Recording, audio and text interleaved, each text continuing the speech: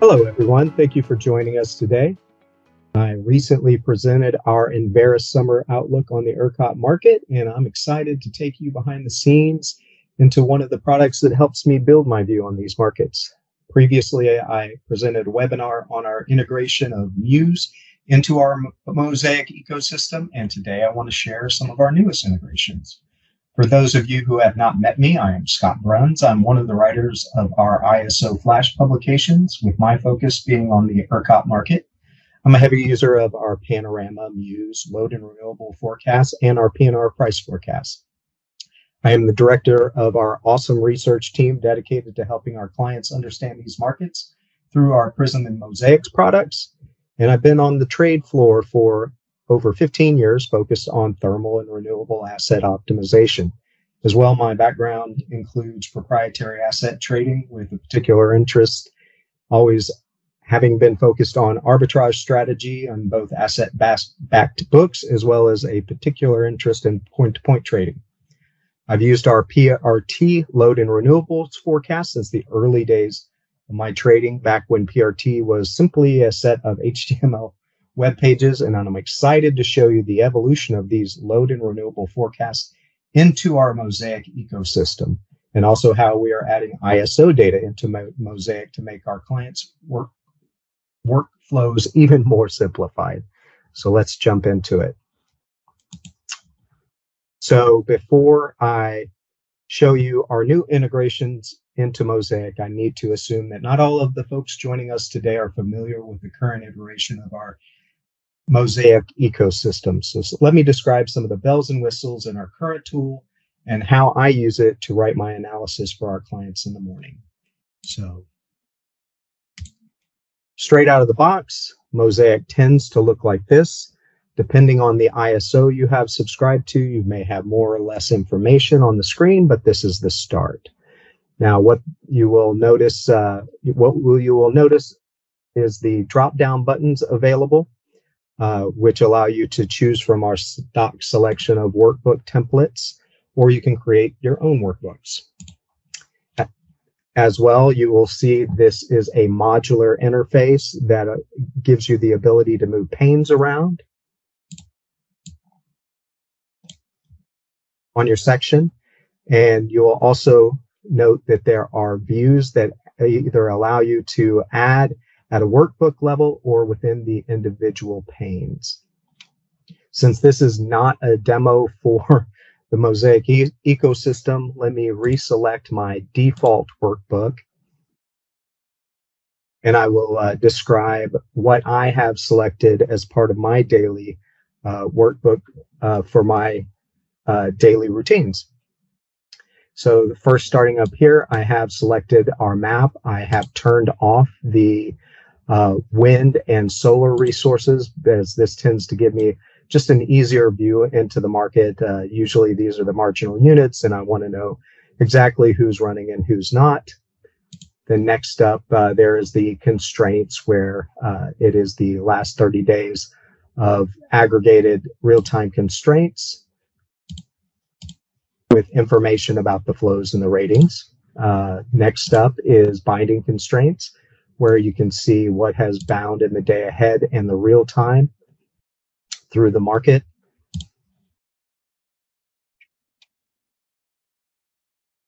You also have the price matrix here, where I use this to determine what the potential price impact of particular bindings on the market will be during the day. You can look in any of these panes. You can look at today, tomorrow, day ahead, real time, peak weekday, off peak, weekends, all of the indicators that you need, as well as the ability to go back and select this through a time range to get an average of your look back potentially. It's what I use to help me write the Friday look back reports. You'll also notice that I keep clicking and expanding these pages as needed with this little toggle here. We also have generation available depending on your subscription level, where I use this to look and see what are the different changes in generation day over day, who is doing what from a macro perspective.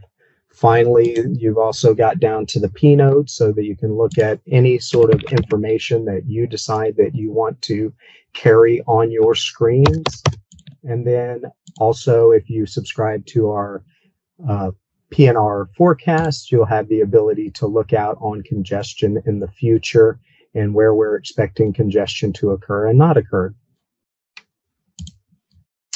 So the way that I like to set up my MOSAIC is I usually use this side of the screen for the macro view, and then this side of the screen for my deep dives into particular areas. I like to keep up the major hubs here because those tend to be what I'm most interested in the mornings. However, if you had interest in a particular generator and you wanted to keep information up there based upon them, or more specifically, if you had a P node that you were interested in, you could maintain that on your screen as well, just depending. So again, since I am a power user of MOSAIC and I have access to all the add-ins, you may have more or less of these panels just depending on your needs, but I thought it would be worthwhile to show you through kind of what this tool is capable. So now that you have a more deep understanding on how those workflows come out of our MOSAIC environment, let me switch gears and show you some of our new additions. All right, so pattern recognition technology, or PRT, was one of Enverus's first acquisitions, and the forecasts produced by PRT have been the benchmark for the third-party ISO forecasting industry for at least as long as I've been around. I kept PRT forecast up on my daily screen in my old job, which always helped me to strategize asset dispatch or find areas of risk where the ISO forecasts have a potential not to perform well. As one of the writers of our flash publications, I was really excited about the benefits of integrating these load and renewable forecasts into MOSAIC as the ability to bring this all into one screen. And so here's my dashboard for the PRT forecast. And what you'll see here from the beginning is that we have the ability to display not just one forecast per chart like previously, but we now have the ability to select and choose whatever we'd like on here. And the benefit for me is that I can display only what I need and only what is going to be valuable in my workday. So I have here the Enverus and the ISO load forecasts at the top, but also down at the bottom, I have the wind total and solar total for the day. If you decided you need to change any of these up, we do have tons and tons of forecasts available to set it up however you would like, as well as many different metrics, including wind and solar, available as well. What I'm not showing here is we also have weather, if you so choose to have weather, and then we also have weather forecasted out for a number of different locations. I usually find it more valuable in my workflow to have this up rather than the weather. And so coming back down here, I have a second LNR forecast panel, which is just showing me the breakout between north and west wind and south coastal wind, which these two are, as everyone knows, major indicators of the system conditions going forward. These are the 14-day outlooks from the PRT load and renewable forecasts. And that way I can look in here during the day. We're noticing this transition to a more diurnal pattern in wind, which is typical of this time of the season. So we have to be knowledgeable of exactly when these rapid declines in winds are going to occur, as thermal generators typically have a little trouble when these ramp offs become too hard, as well as in South Coastal. We all know that once wind hits around 3.5 gigawatts, you'll notice more increased binding in the valley, which is very valuable to understand if you are trying to trade assets around that area. And so with this, this is not limited to this particular screen. Like I said, this is all a modular view. So if we went in and we added another load and renewable forecast here, let's say I drug it over this way, and then you had some particular, I'm going to click here at random, so forgive me. If you had some particular interest in some particular forecast that is available, you can add it up here. I don't know why I chose that. And then as well, if you have particular interest in weather patterns in particular areas, you could have that down there. You can hide the legend, then come up here. This is where you save your workbook. If you leave this check mark on, then it's going to continuously save all of your workbooks. However, I like to check it on and check it off, which will save a snapshot of that forecast. So switching it up from here, during the day, I consume massive amounts of ISO data, whether that be load forecast, historical information, or all of that through Python. Or for me, I use our market view data repository to pull in all of these information. However, within the MOSAIC environment, I find it valuable to have a lot of these datas that aren't typically scraped with a high at a high speed rate, particularly the ancillary services. We're talking frequency, we're talking PRC, we're talking all of these available points.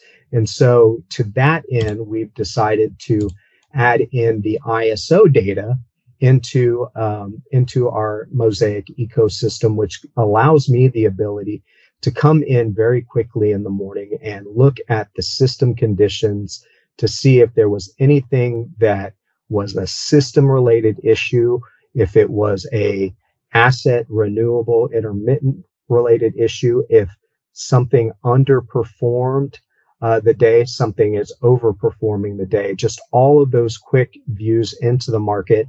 So if you come in and you wanted to look and see, okay, what happened here on Friday, May 12th? Well, if we zoom in on Friday, May 12th, we can see that the reg up was deployed heavily across that evening hour. And so why was that deployed across that evening hour? Well, you can see here up at the top that wind generation fell rapidly in that top left corner. PRC really maintained itself, but ERCOT had to call up more generation indicated by that reg up deployment to offset some of that. We didn't really have any frequency issues, but if there was say a power plant trip or something like that, you could easily see it in this historical data. You could easily see it in this historical data, and then maybe you can go back to our generator tab to see who that might have been that made that change. And so with this integration, this allows us the ability to begin to mix and match the data sources in MOSAIC. So 3 of the screens that I typically have up, and since I have multiple screens, I can break out and keep these screens up as a monitoring source. But I like to keep the Valley area up just because I've always been a heavy user of point-to-points in this area, and it's just a really well-known volatile area. And so up here I have the map, the price map with if there's any binding, you'd show that in blue. Then down here I have the load and renewable forecast only for south region load, south region wind, just so that I can have a hover over and look at what the situation is. Also here I keep up the ISO PRC, because PRC to me is always one of the very crucial pieces of data to keep an eye on. I also have from our forecasts, I also have hub south and load zone south up here. If I so chose, I could choose to pick this as a path. If you had particular interest, if you were, say, an LSC and needed to know if you needed to move your hub contract, bilateral contracts to the load zone or maintain it at the hub. And so you can see here real quickly that, all of the upcoming congestion, if you have our PRT forecast or our PNR forecast. If you don't, then you can have the Muse historical view going back really as far as you'll probably need, just to see what the conditions were. Up here, I have the interesting thermal assets down in the valley and what they're doing. And also down on this page, I maintain the common congestion areas. So I can just maintain and keep that up in case we notice binding similar to that. I also have the West Texas interface area picked up. I also have the ability to view all of that same data. We have the wind and we have the load and renewable forecast from PRT. We have data coming in from our PNR price forecast. But this just kind of shows you your ability to mix and match data on your screen, which I think is going to be hugely, hugely valuable. So imagine if you had an asset fleet and you'd like to display information related to plants in your area or the price node that your fleet lives in, typical congestion sources, along with grid information. Then you wanted to take that, save that as a workbook, and then throw it up on a display somewhere in your office. Or perhaps you're interested in ancillary prices, and then you pull up the ancillary prices from our PNR forecast. You overlay that with the actual dispatch, the prices, the grid conditions, all of the forward-looking information. It's really just however you like. Or maybe you, like me, are watching point-to-points actualize in real time. You can make an entire display devoted to tracking particular paths of interest.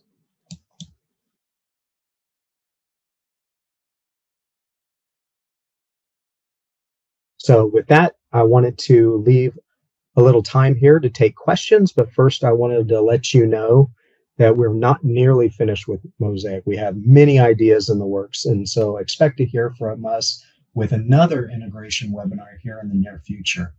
And as a shout out to our clients, we really can't do this without you. Your input, your guidance, your curation of our efforts in this product has been invaluable. And we truly think we have something unique and special here in MOSAIC, and we're excited where we're going. As a few final notes, these integrations with the LNR forecast and the ISO data are currently only available in ERCOT.